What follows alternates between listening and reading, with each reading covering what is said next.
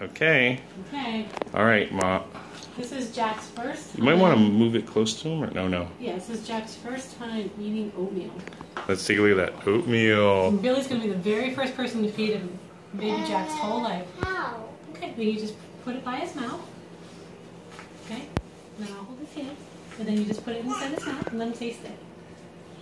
Okay, that's good. He never had it before. And just let him try it a little. He might puke. That's oatmeal. It's oatmeal. And then you usually take it around their mouth to get, and then you give him a little more. Because all he knows how is to use the bottle, right? So. Yeah, so he's just learning. So sweetie spit out some of it. What do you think, baby Jack? Do you like that? Good? Is it good? He's smiling and spitting it back out.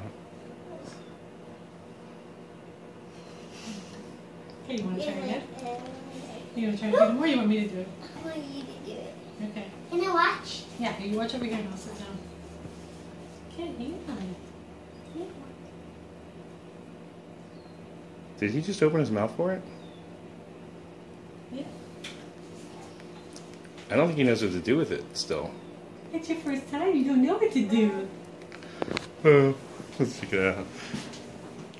He's puking it. Is this for a bottle? Yeah. I think. Wait. Fine.